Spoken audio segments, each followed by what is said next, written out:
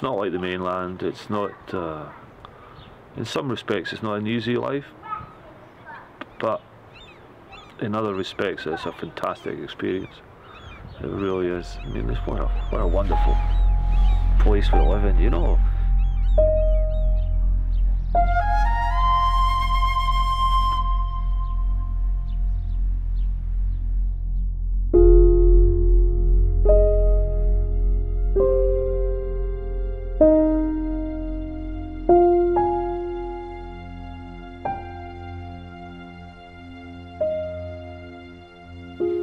Where I came from, I didn't have a community. I'd never sort of been in that situation before, so it was quite a revelation to see people coming together to do a lot of the clean-ups and the cold days and things like that. So I think living on an island, and especially this island, because of its logistics for moving things about the place and getting things on and off, I think the community worked together, you know, really well. And it was just bizarre, just people would just appear from nowhere and give you a hand. So yeah, I think we work together. I think we have to work together. I don't think the island would survive if the community didn't.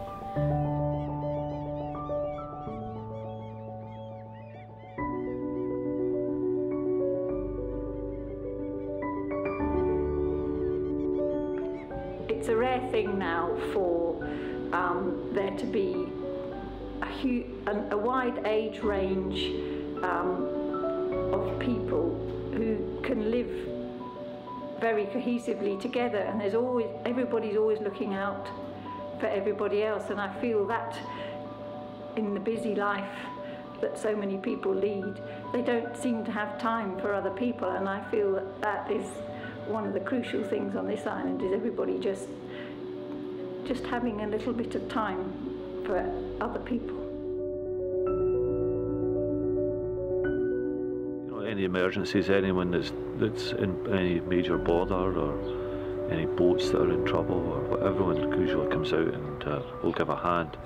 There's very few doors that you would knock on that would turn you away, you know. And likewise, if anyone comes to your door, it's usually for a good reason, and you're out. Any time the helicopter's coming for someone that's injured, the whole island's out, not just looking at the helicopter, but actually helping and you know, taking to do with the whole operation. So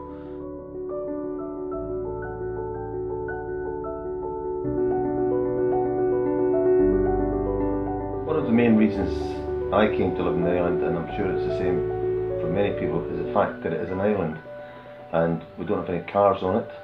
We have a ferry service, a very good ferry service, and I think if we had to get a causeway here, I think that would be quite a disaster for many people, because many people do view this as a little island community, and I think this is worth preserving. My family's from here, and my mother used to come here as a wee girl. Her uncle was a ferryman, and then later on, when she got married to my father, he became the ferryman here. So I dare say I've just always been here, in one way or another.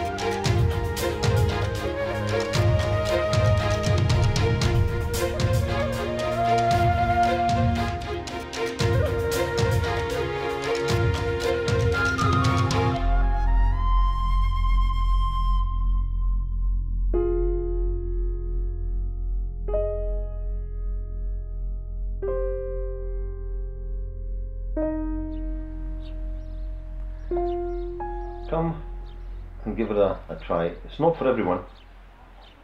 There's many people come onto the island thinking this is an idyllic place to live, which for some people it is, but it's not for everyone. Many people would find the absence of a Tesco's or an Asda just too big a hurdle for them, but for most people who really want this kind of life, you won't find better.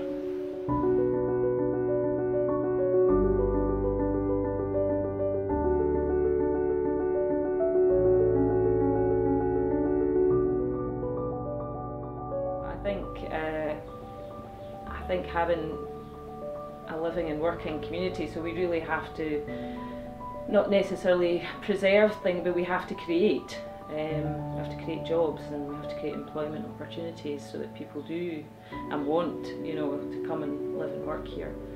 When you do come here, all of a sudden you realise that you have to put something in, to help preserve. You have to do your bit. So I think the more people can do to help will preserve the community.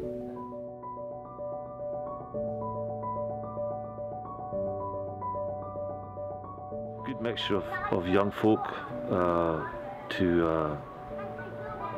with children, and the older folk with experience and stories and a bit of crack and what have you. And that's really the major problem and thing that we are having, is the lack of people, more people to come and live here.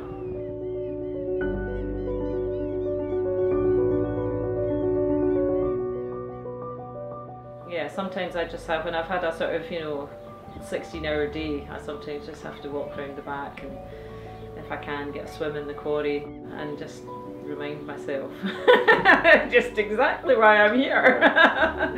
But I don't think that's not a bad thing. At least I get that opportunity. The great thing about it is you can be alone, but not lonely. And that's the beauty of it.